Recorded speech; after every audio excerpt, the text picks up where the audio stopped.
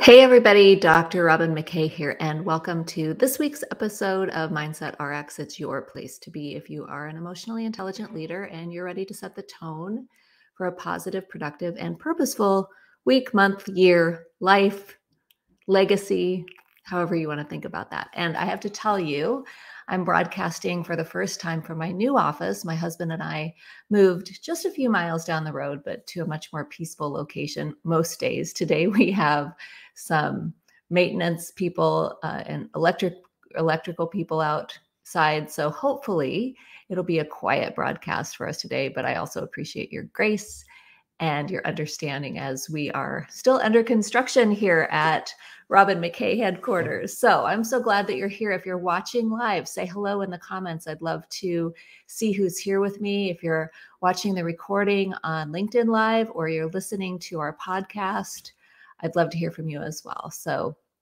be sure to drop a line in the comments and let us know that you're here with us. So today's topic, why is negative feedback so hard to take sometimes? And I'm going to get to that in a minute. Before I do, I just wanted to share with you that tonight is our next Executive Women's Roundtable for Women Leaders.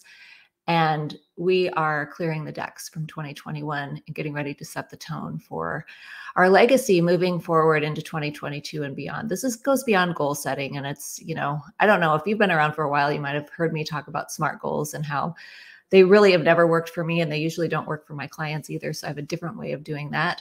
And it starts by reflecting on this past year and savoring our wins and letting go and forgiving our losses, our defeats, our challenges, our struggles, and so on. So if you've been thinking about getting a ticket and you haven't done so yet, we will drop the link to the tickets in the show notes, along with a 50% off promo code. So you can join us. You are a high-level woman leader, and usually it's tech, healthcare, and other high-performing fields, including entrepreneurship and the law, finance, fintech, and so on. And you're looking for a new way to set your goals. Maybe your old way of goal setting isn't working anymore, isn't working as well. Certainly, we're at a very different time in the world, and different times call for different technologies, different practices, different perspectives. And the best way that I know to do that is what I'm going to be sharing tonight on the Executive Roundtable for Women Leaders. We're talking about the future of women in leadership. So I want to invite you to that. If that's up your alley, again, we'll drop the link in the show notes so you can join us. There's still time. Oh, and by the way, if you aren't able to join us live, that's cool. Just go ahead and register yourself and we will send you the recording. The recording promises to be just as potent as the live session. And one of the women who attends these regularly said it's always fruitful. It's always fruitful to attend. So that's your invitation today. And now let's just go ahead and give ourselves an opportunity to come into the present moment, breathing in love and grace,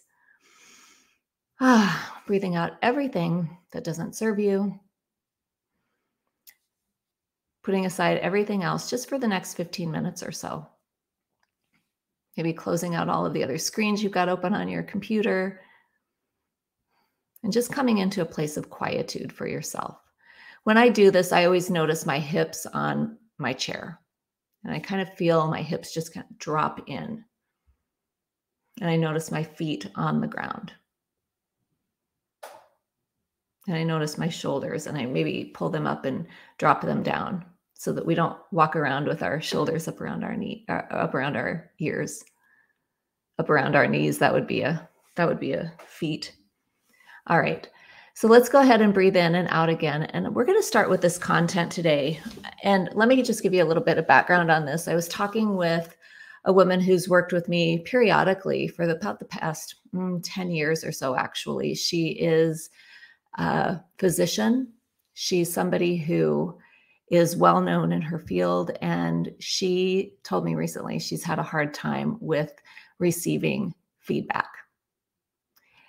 And we talked about that because it's not just the feedback that we receive, right? In our jobs, in our careers, in our whatever it is, a 360 review, an annual review, a semi-annual review, whatever it is, or just like bad press in social media, or, talking about something or somebody behind the water cooler, if you will, the virtual water cooler at this point.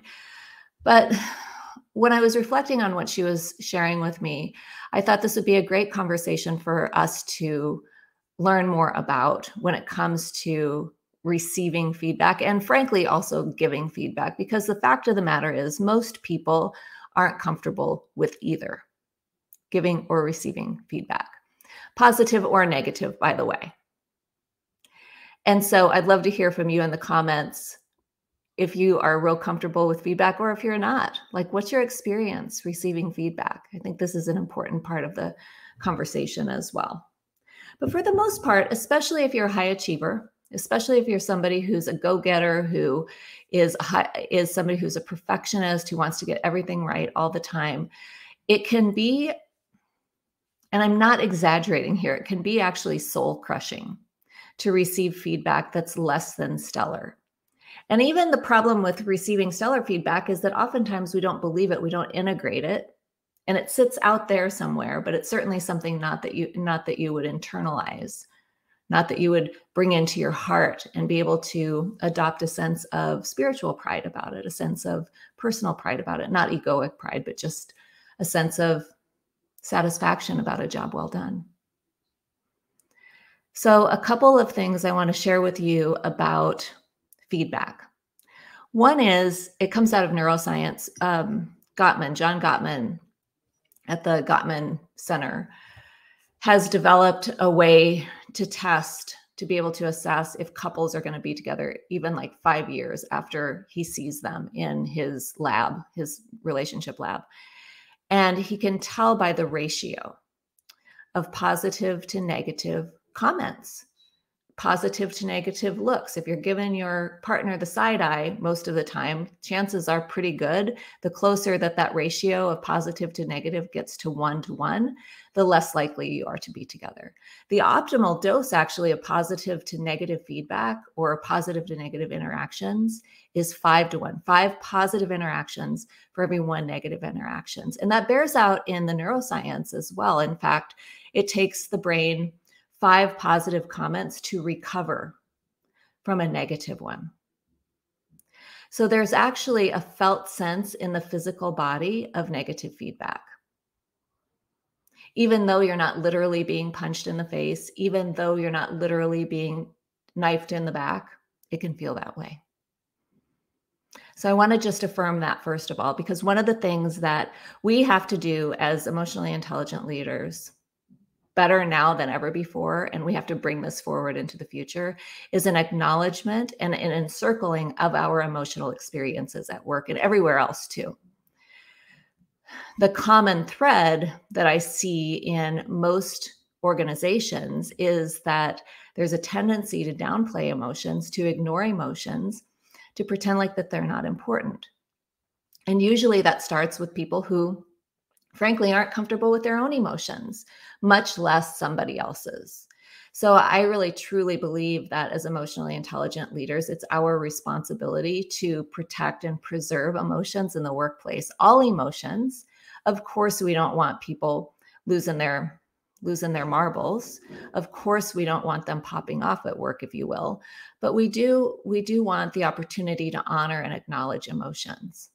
And that's going to shift the perspective. It's going to shift how leadership is done in organizations as we develop comfort and compassion for our own emotions and the emotions of other people. So that's my editorializing on that topic of emotions in the workplace. But emotions are a normal part of being human.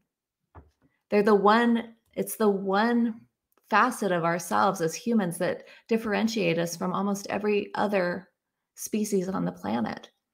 We have access to our emotions. Some of us aren't really good at managing our emotions. Some of us aren't very good at reading emotions, ourselves or others.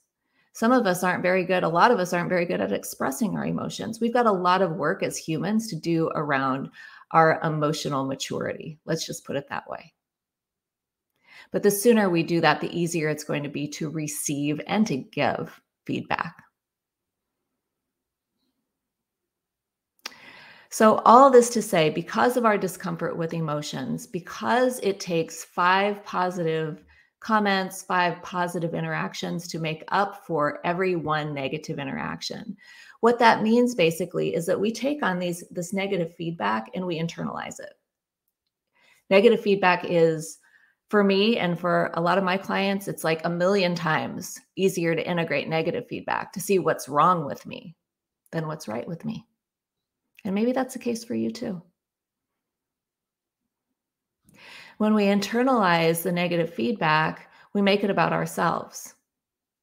We could experience deep levels of shame, deep levels of embarrassment, and most people are going to go out of their way to avoid experiencing shame or embarrassment. I mean, doesn't that make sense? Of course. And negative feedback is an opportunity to highlight something that you've done wrong, something that you've made a mistake on. And of course, it's going to press the shame button or at the very least, the embarrassment button.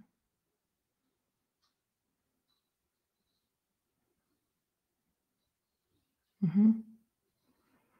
So where does this originate? Because it didn't originate in the last feedback session you had with your team member or with your boss, did it?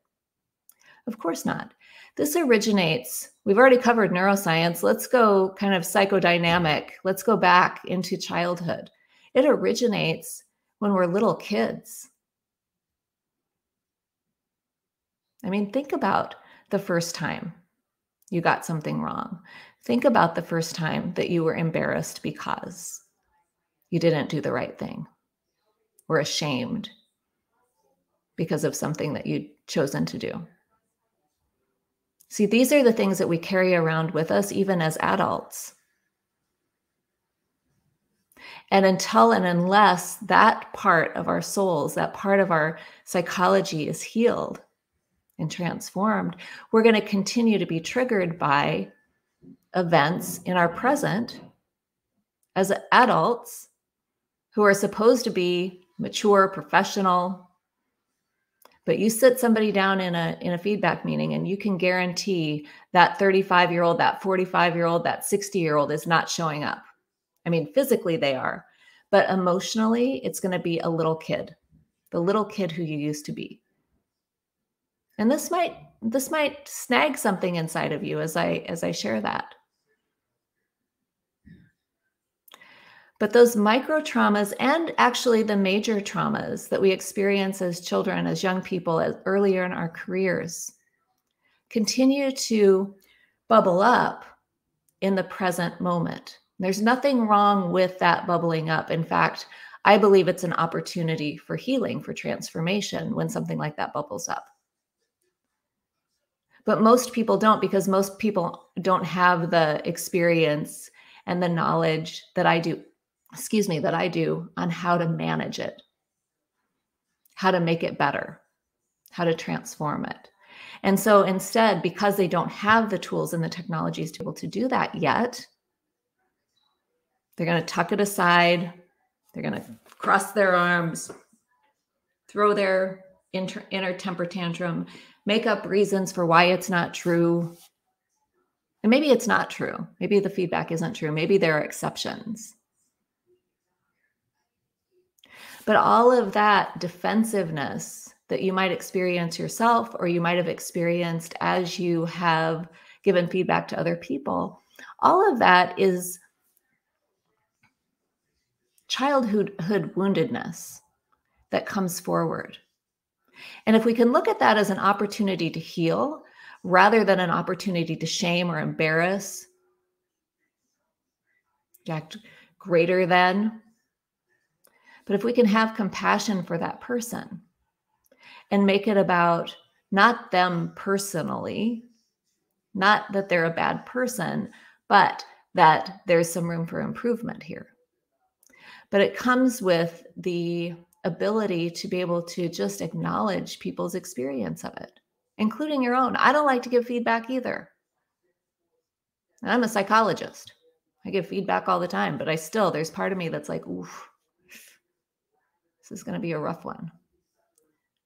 But thankfully, I have the tools and the technologies, and I teach my clients the same to be able to work with the energetics of the situation, not to necessarily heal or certainly not to do therapy in the moment, but just an acknowledgement of emotions is such an important piece of the feedback process. And I get it. Nobody wants to talk about emotions. Everybody's got them, but nobody wants to talk about them. So we turn a blind eye to them, and it creates a disruption in the relationship between you and your team.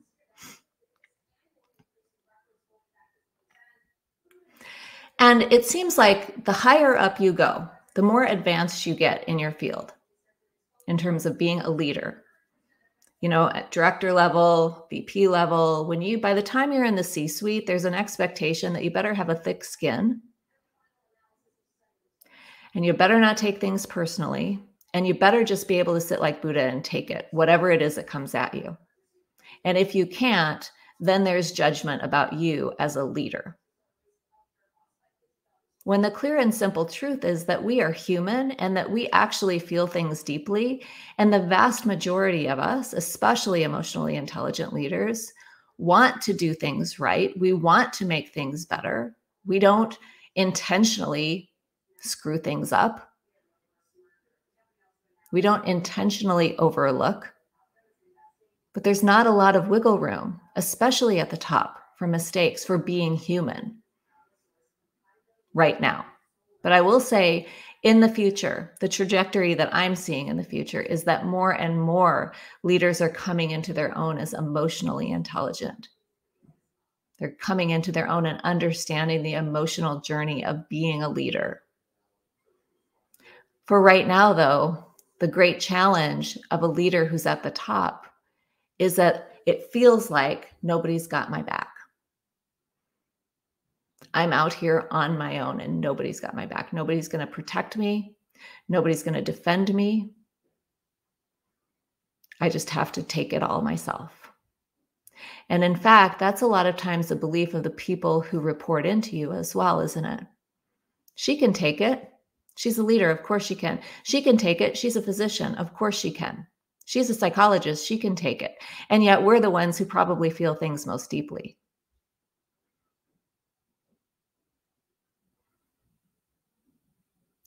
So feedback, especially negative feedback, can feel very isolating to the leader, can't it? It can feel very much like you're in a silo and that you have to suffer through this in silence, and you better just get over it and get on with it. Except you can't, because that little kid who lives inside of you, that part of your consciousness who got in trouble, got embarrassed, was ashamed by something simple when you were 8, continues to come forward during these times. And it's a very vulnerable place to be. So it's important to have an advisor, an executive coach who's adept at emotions and can help you process through those things, to be able to see it from a new perspective and to be able to transmute the energetics of that feedback. Because listen, if it were just feedback in a very clinical, objective delivery, it would be one thing. You can take that, you can look at it, you can examine it. But feedback is very rarely delivered like that, is it? It's usually delivered by somebody who's nervous, anxious, angry, upset, frustrated. So not only do you have to deal with the content of the feedback, you also have to deal with the emotion of how the feedback has been delivered to you.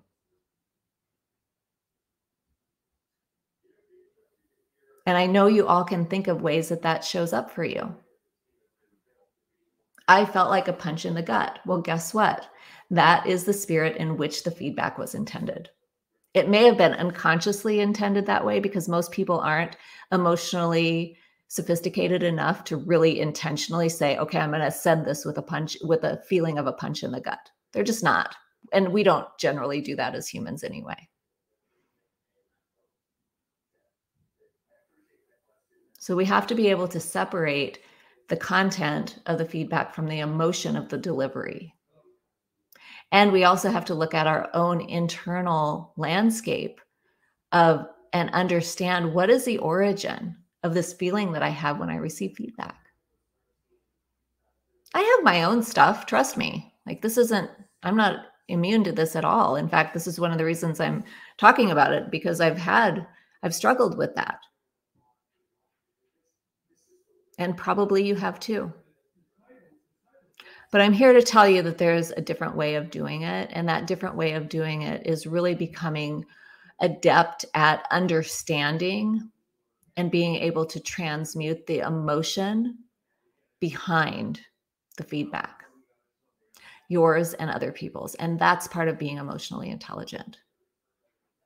And I hear you asking, how do I do that? Well, those are things that I teach in my private coaching. I teach to my private clients. I teach to the new coaching program that I'm starting in the new year. But some simple things, and I'm not saying that you have to go do that in order to learn. I'm just saying, like, that's a really in-depth question to be able to answer. But I will say this, the first step in being able to really finesse negative feedback is to acknowledge that there's part of you who, when you were a little kid, was wounded by feedback. And maybe have just a little conversation with that part of yourself. It's okay, sweetheart. That's over. I love you. You did great. You made a mistake. I forgive you. You can kind of feel that shift in your system even as you do that. But it does take focus and it does take intention to be able to do that. That's not something you can gloss over or do a cursory sweep through. It's deeper work than that. But as emotionally intelligent leaders, we have the capacity to do this deeper emotional work. And it is actually necessary in order to bring us to the new level of leadership. It's who you become in the process. And the more you heal yourself, the more you heal your own personal experiences, your own traumas.